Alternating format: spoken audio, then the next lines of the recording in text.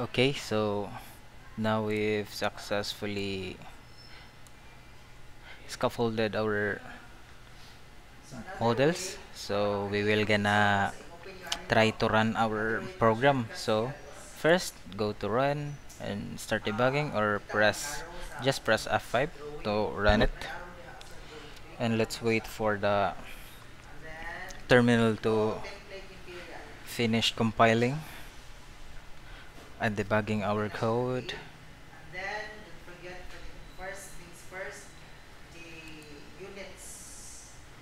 Okay, so right here our program successfully run, and then this time we will gonna use our Shopee model, or the scaffolded models from our database.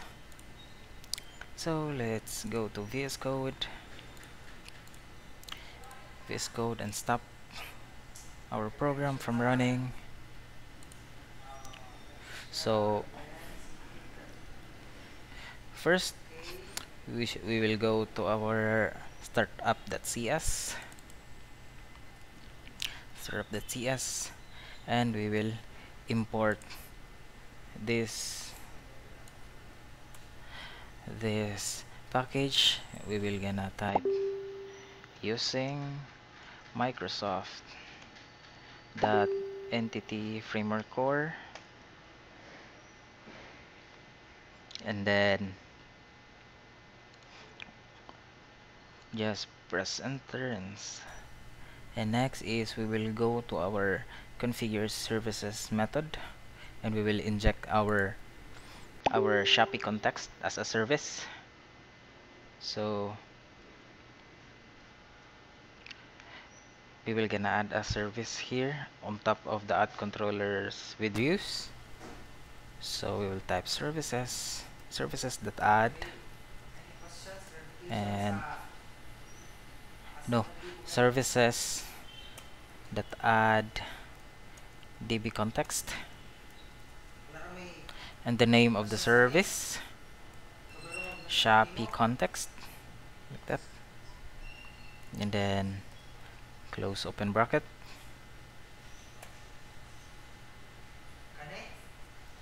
and then we will have an arrow syntax here. So let's type options,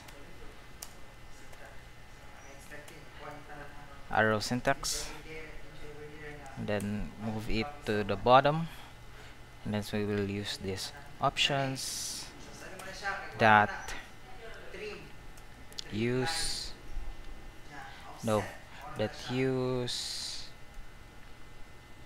MySql, use MySql, not user, use MySql, and then we will need two parameters, which we can get here in our Shopee context here. So first we will remove this .warning, so Control X to remove it, and here we need this code, this server, this one, copy the information of our database, and then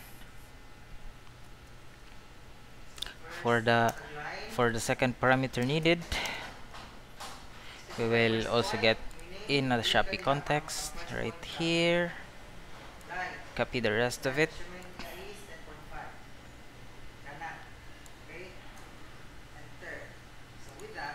oh no, sorry, copy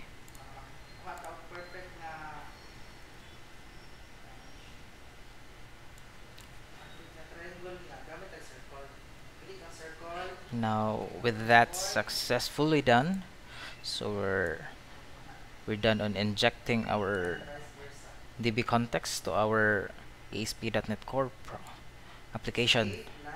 So now we can use the Shopee context all over, anywhere on our ASP.NET Core program. So let's save this or go to file, save all. Okay, and then let's try to build this one. So go to the terminal and then .NET build to build our program.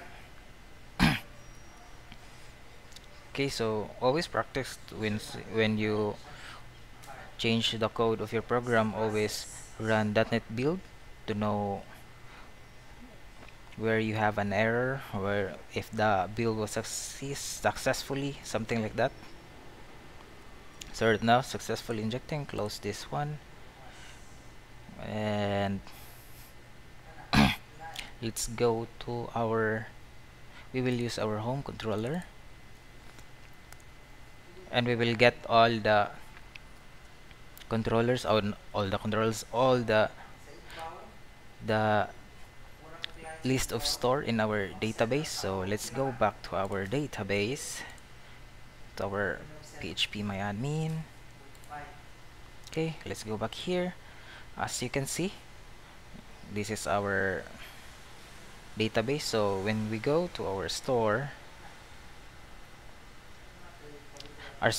have already already already have saved information inside it.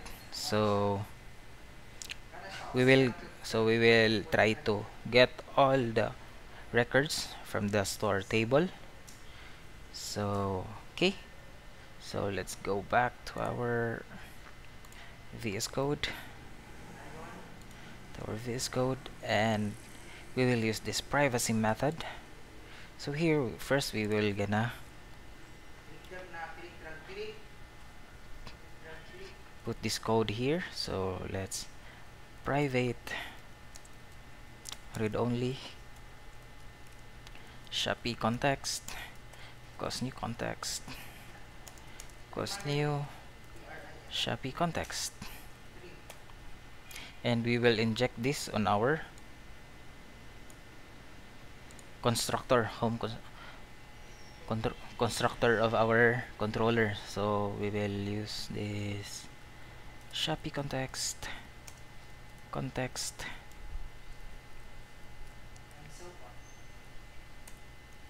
and then context is equal context,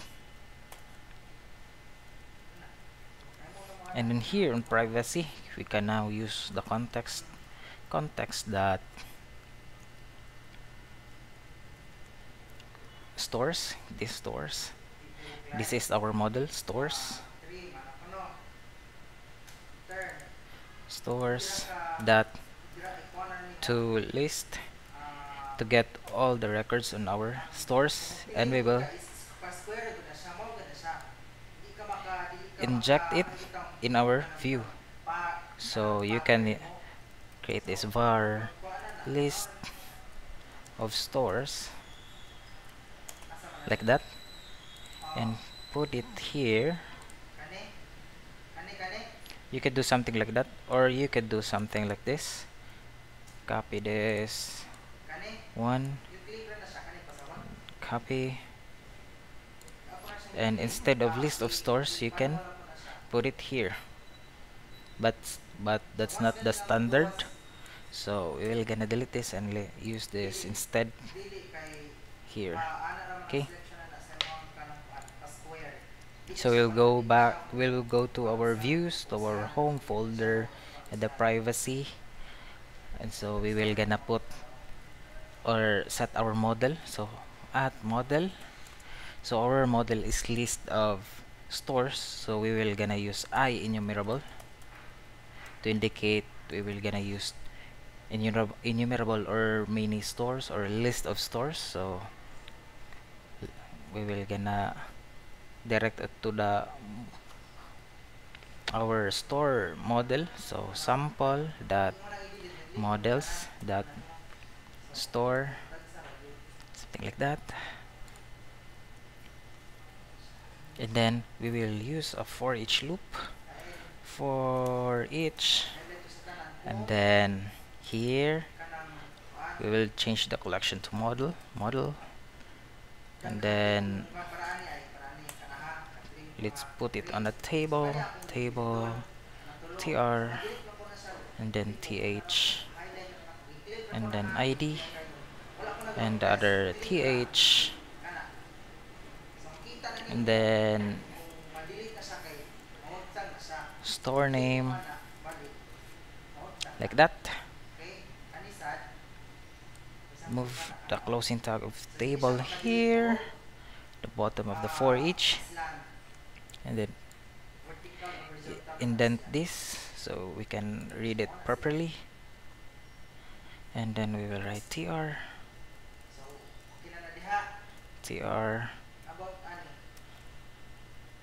and then have a th, and then item that no nope nope, sorry, at item dot id. Okay, let's copy this again, and then the next one is for the name, the name,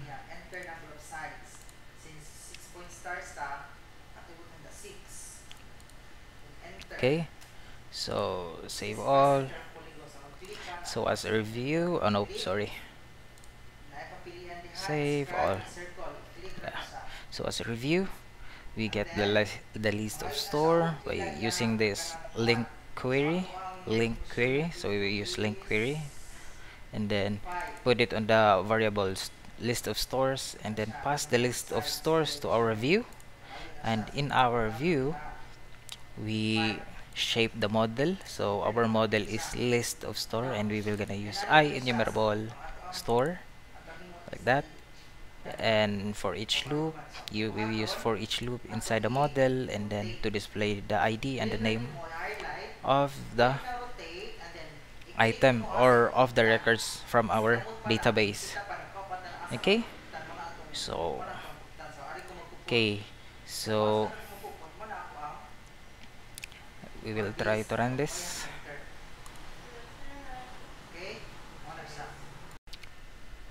Okay, so now here it runs. So we have successfully had the id and the list of stores. Okay, so our code successfully runs now, and then let's go back to our VS Code.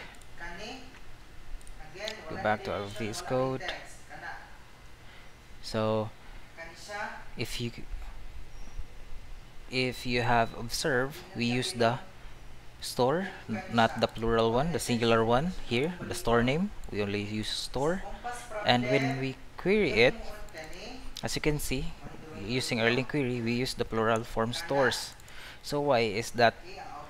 It's because in our Shopee context, we use we use EntityFrameworkCore, and its default by making it DbSet stores, it automatically make the name plural. So that is the reason why we use stores, and when we try to get the list of categories, so as you can see, categories, so right here it's also in plural form, because in our Shopee context, as you can see, the DbSet here, the DbSet of category, we name it categories. You can fix it by replacing it here, that one category, and then let's remove this certain code here, and then save all, or control KS. Okay, sorry. Sorry. Okay, let's close the one, and then let's go to back to the terminal, and then .NET build again. Okay, successfully build. And when we use this context dot category, as you can see, it is not on plural form because we changed it here. So you could make it plural form any way you want. so that you will not get confused easily by Entity Framework Core. Okay, that is all. And on the next topic, we will gonna learn how to add data to our database, update data from our to our database, and delete data from our database using link query and Entity Framework Core. Okay, that is all. Thank you. Bye.